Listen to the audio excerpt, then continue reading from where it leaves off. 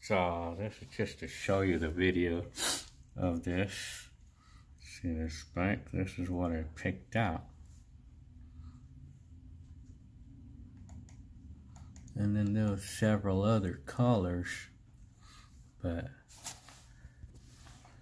yeah, so these are the different colors that were available. It was red. This was the first choice that I had, red.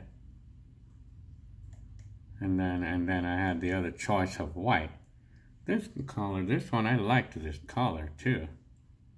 But I wound up with the blue one here. Let's see. That's the one that I got, which is a nice one. So this is the eBay listing. So, and then there's the specs.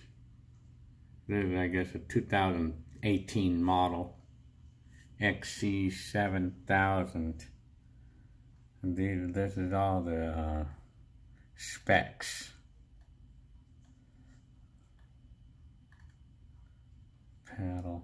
Well, this is just like the one that I got. Right there, but blue. So.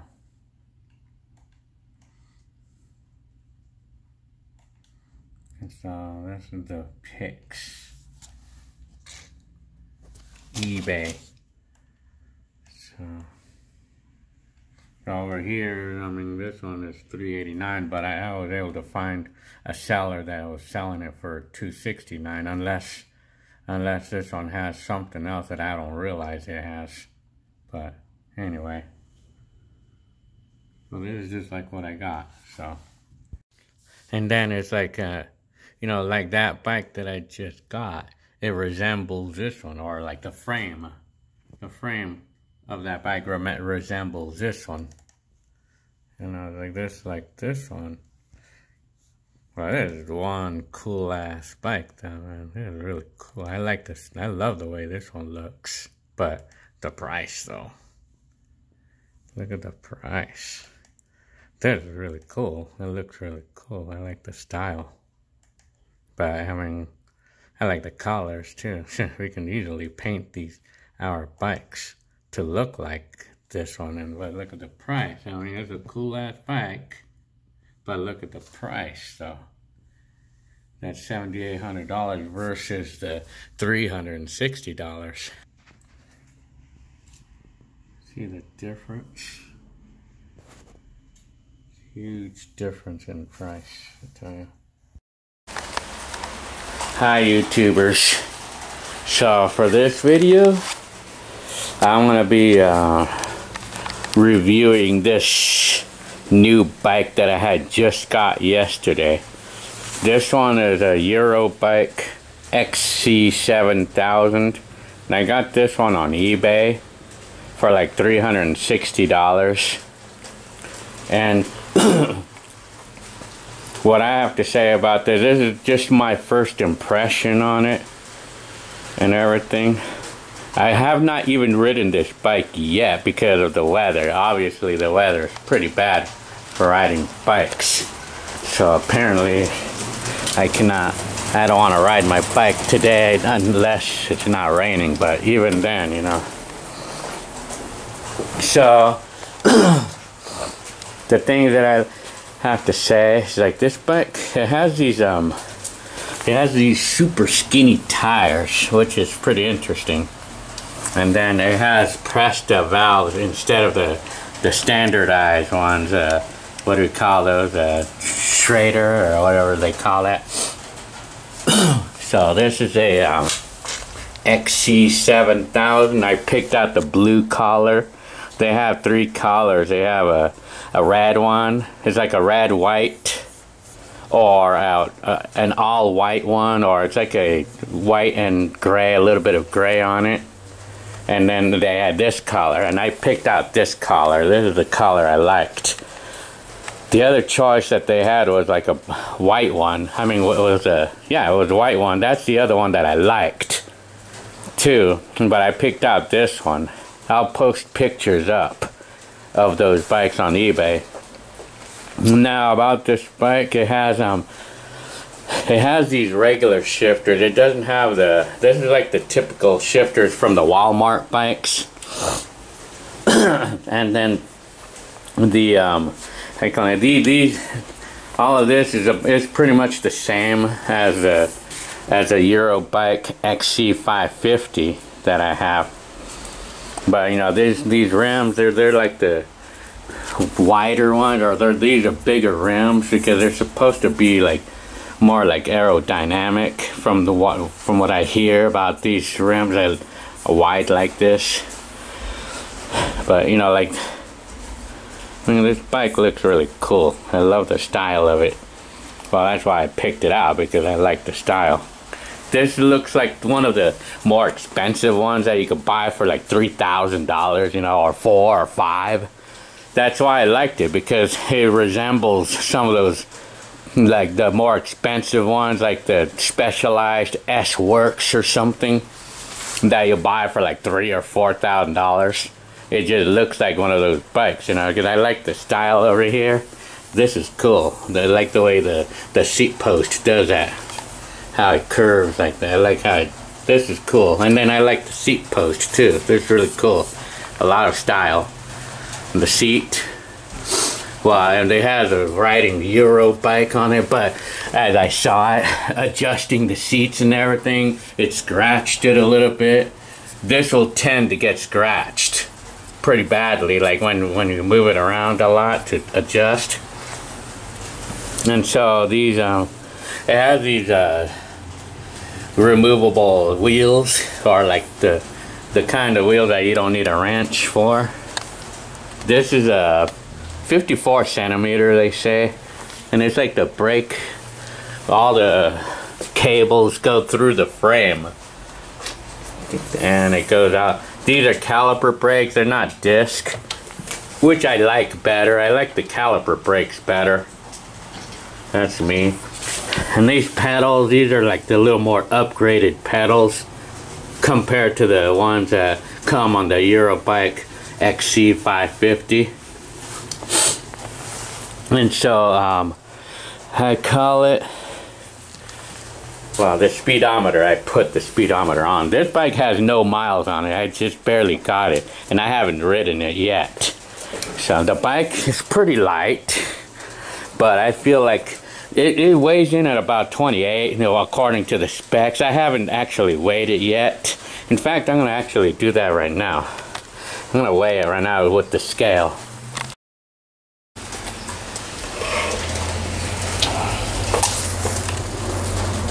Okay, I weigh 181 pounds. Now I'm going to weigh myself with the bike. I'm going to weigh myself holding the bike.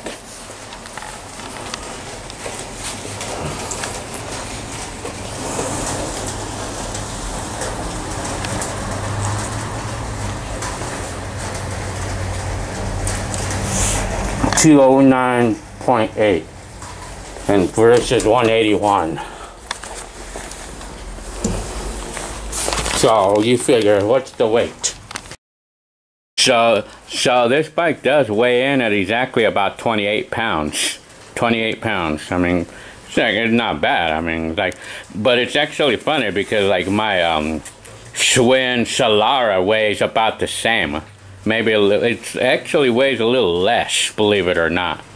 But I mean, this bike weighs in at about 28 pounds, which is pretty light already, you know. It's pretty light for being, well, this is a 300, and the cost was $350, like I said, or $359. Well, it was $369 for this bike.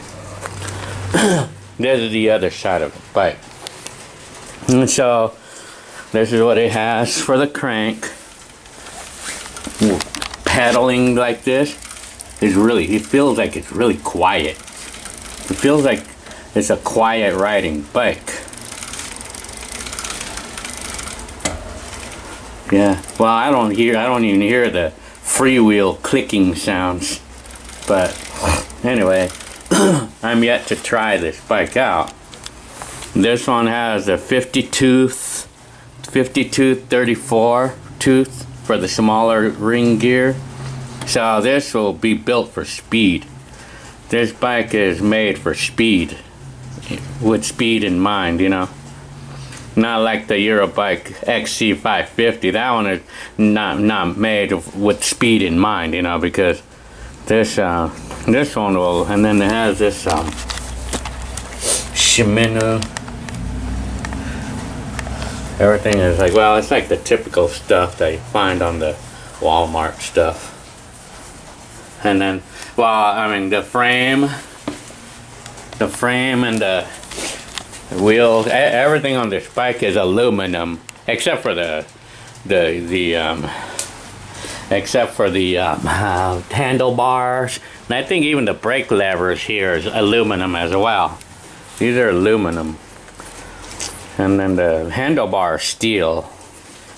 Everything else is aluminum, you know, on this bike. It's like aluminum frame, aluminum seat post, and aluminum wheels as well.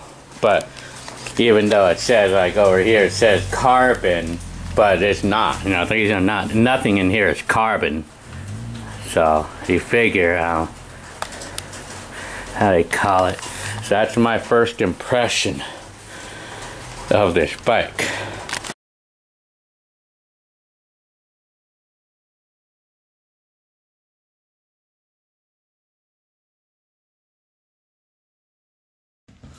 So this bike here, it's like, this is like the one that I got, but right now they're out of stock of the standard rims. This is like the other kind of rim, and it's a little bit more expensive at $250. So that the XC7000, it's $120 more, but that bike that I had, I paid $200 for that one. So that, I mean, it's basically $150 more. But I think these went up a little bit, the price. But with this bike, it's like it gives us the option to buy one with mag wheels, which I liked better, but I wound up with the choices of wheels that we have. This is like the one that I got. The one I'm about to show. Yeah. This one was originally $200 with shipping and everything. Oh yeah, and one other thing that I have to say about this bike is this one does not have a kickstand. It didn't come with any kickstands. So, I mean, yeah, it doesn't have a kickstand, and they don't come with them, or, I mean, I think that's the way these professional bikes are, or that's how they say professionals go, but I'm not sure if that's really the case or not. But it didn't have it. It didn't come with a kickstand. I don't know if they actually do or not. Now here's the other Euro bike that I have. And everything, see, the handlebar is pretty much the same thing, and I think even these are not the same. I think actually, I mean, yeah, the handlebars are about the same, and the shifters are the same, and even the stem is the same as well, pretty much. And then I put a speedometer on this bike. This bike has 290 miles. I rode 290 miles on this bike to date. So on this bike, if I'm gonna say how well this bike performs, I mean, it does well. I mean, but it's nothing. There's nothing to brag about how fast it is, because it's not fast. You know, this bike really is not fast. I tell you that much right now. It's more like a cruising bike. You know, it makes a good bike for like cruising, or how you call it, just riding around town.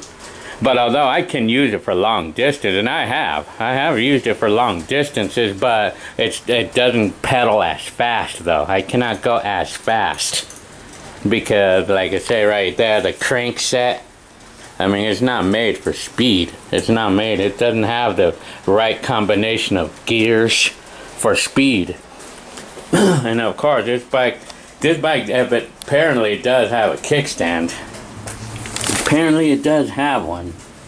It looks like, and one thing I've just noticed on this is that it's like this is welded on.